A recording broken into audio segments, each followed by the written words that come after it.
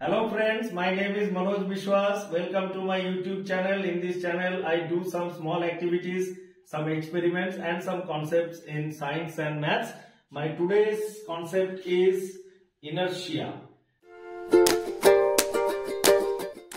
First one is called inertia of rest. It tells you when an object is in rest, it will try to maintain its condition of rest. So today we are going to do two small activities. In the first activity, we have taken a glass and a cardboard and a coin on it. I will flick the cardboard and you will see the coin is falling inside the glass. It tells that the coin is trying to maintain its inertia of rest. In the second activity, we will take a bottle filled with water and we will keep the bottle inverted on a pile of coins, carom board coins, and we will flick the coin one by one. And you will see that the bottle is settling down, but it will not fall. It shows that the bottle is maintaining its inertia of rest. Then we will also talk about the inertia of motion. What is inertia of motion? That if an object is in motion, then it will try to maintain its condition of motion. So to perform this, I have taken two eggs. One is unboiled, another egg is boiled. So I will spin both of them and then I will put my hands on both of them when they are spinning, and then I will take out my hands from them. You will notice that the boiled egg will come to rest very quickly, but the unboiled egg will continue to rotate for a longer period of time, because the liquids maintain their inertia for a little bit longer than solid, and the reason behind is the liquids have less density, and second, the intermolecular force that is existing in the liquid molecule is very weak, covalent force. So these are the two reasons why the liquids will maintain the inertia for a longer period of time, whereas the solid, which is the boiled egg, will not be able to maintain the inertia for a long period of time. So let us go and check all these things out. Okay friends, this is the first activity. It's a carom board coin, cardboard, glass. I will apply a force on the cardboard. It will fly off, but the coin, due to its inertia of rest, will try to maintain its condition of rest, and it will fall inside the glass like this. Let's do once again. The cardboard will fly off because I am applying a force on the cardboard, but the coin, due to its inertia of rest, will try to maintain its inertia and it will fall inside the glass. Okay friends, this is the second activity, and in this second activity we are trying to demonstrate the same inertia of rest.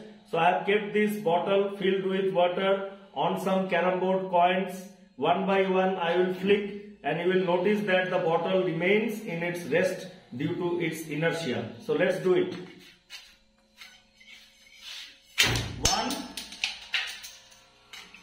2,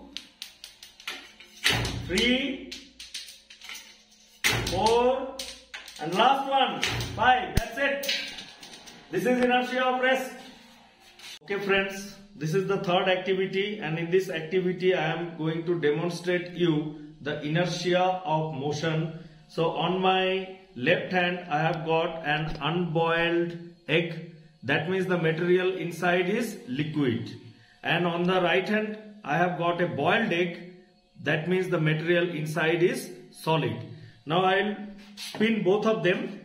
One by one I will do. I will spin both of them, and then I will try to stop them by using my hand. And when I withdraw my hand, you will notice that the boiled egg will stop then and there only.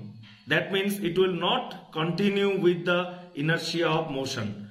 But if you look at the unboiled egg, when I withdraw my hand after rotating it, it will still continue with the inertia of motion for some time. It shows that liquids maintain their inertia of rotational motion for a longer period of time than a solid does. So let us observe. This is the boiled egg, which is solid. So let me spin it and then stop. It stops there only. It does not rotate further. So let's do it again. I spin it. This is the boiled egg. I spin it and then I try to stop it, it stops there only. You can do this activity at home also, no trick, it's purely science. And now this is the unboiled egg, that means the material inside is liquid. So liquid will try to maintain the inertia of motion for a longer period of time. So when I will spin it and try to stop it, then you will notice that it will continue to spin little bit longer as compared to the solids. So let's do it. See, it's still spinning. I do it again. Unboiled egg. First I will spin it, then I will try to stop it, and then you can see it's still continuing with the rotation. At the same time, I do the same with the boiled egg. Stop it, it stops there only. This is still spinning. What does it mean? It means that the liquids maintain their inertia of motion, rotational inertia, for a longer period of time than the solids. Now you may be wondering that there is a trick. Let me show you by breaking the eggs. So when I break the unboiled egg, you can see it's liquid. So there is no trick, it's pure science. And when I open this boiled one, which I will eat after some time, then you can see it's a solid. So that is the difference between solid inertia and liquid inertia. Liquid maintain the inertia for a longer period of time. Solids lose the inertia very soon. Thank you and see you in my next video for another interesting one. Bye bye.